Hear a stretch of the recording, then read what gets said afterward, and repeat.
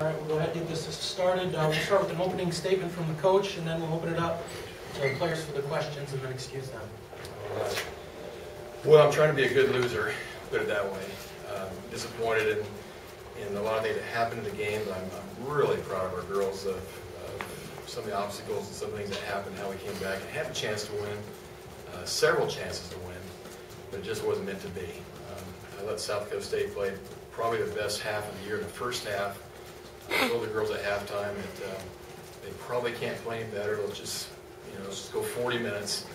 Eventually pressure will set in, and eventually we'll hit some of the shots that we think we can make. And not that I was a prophet or anything, but we had it. We had the game, and a couple of calls, a couple missed shots, and we're on the short end. So South Dakota State's going to represent our conference very well. They're a physical group. Coach Johnson coaches in a way I could never have patience with. He's so good fundamentally, man-to-man, and things they do. It takes a lot of work, a lot of organization. We're more of the up-tempo run and let the kids kind of do some things that are uncoachable. But a lot of respect for what they do. Can't wait to play them next year. There's a rivalry being sent right now. Our girls are hungry, and we're going to do our best to represent our conference in the WNIT.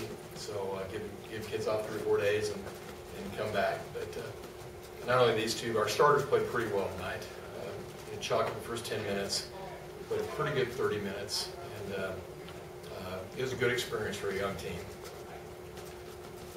Questions for the student athletes?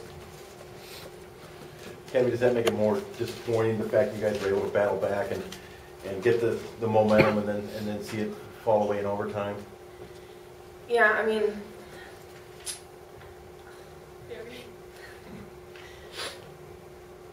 I'll go.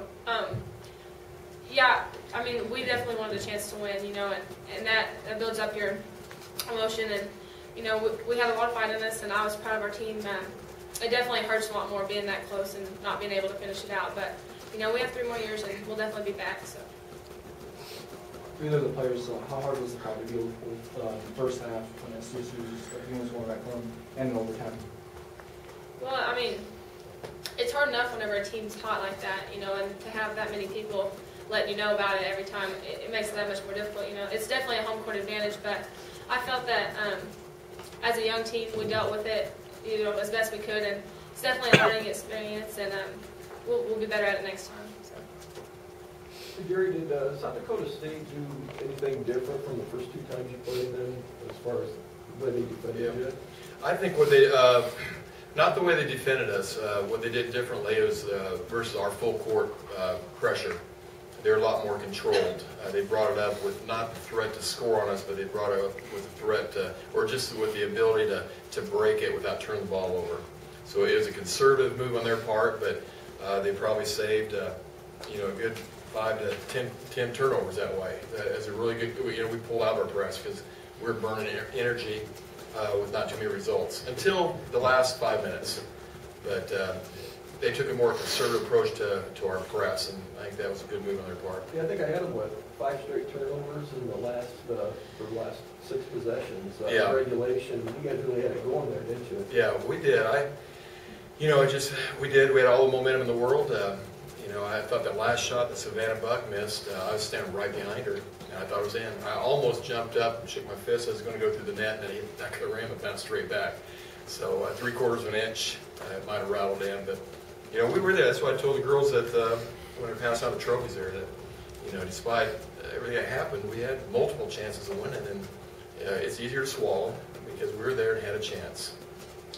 Any more questions for the student athletes? Yeah, I want to ask Kevi on the charge. It looked like to me you purposefully veered as far to the right as you could, and do you want to talk about that? Yeah, I mean, I know that every team's looking to take charges. I mean, usually I judge it by, she was running along with me, and that's usually how I judge it, is are they already there for me? And so there I'm going to either detour to the left or something, or just, shoot the jump shot. But, I mean, she was running down with me, and she was there maybe 0.2 seconds before I was, and so that's why I went ahead with the layup. And I guess I should have known that they would call it a charge, but I mean, I would beg to differ. Yeah. So. Well, I think the time before that, or right after that, is when Kevi got a steal. And we didn't get any free throws out of it. Yeah, I only watched the DVD on that one. There's about a 5-point swing there that was, it was frustrating. At the same time then, Savannah had a chance to win it. So it is frustrating, but we're good losers. Jerry, We'll take one more for the student athletes and then dismiss them. Kevin, could you sense a little bit of their panic when you guys were starting to rack up steals, and could you sense when a team is sort of becoming skittish and playing scared almost?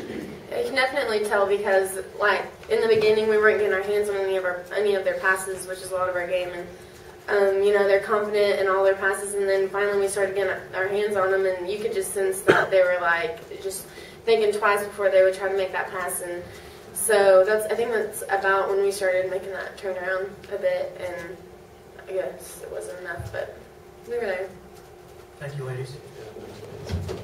Hey, Jerry.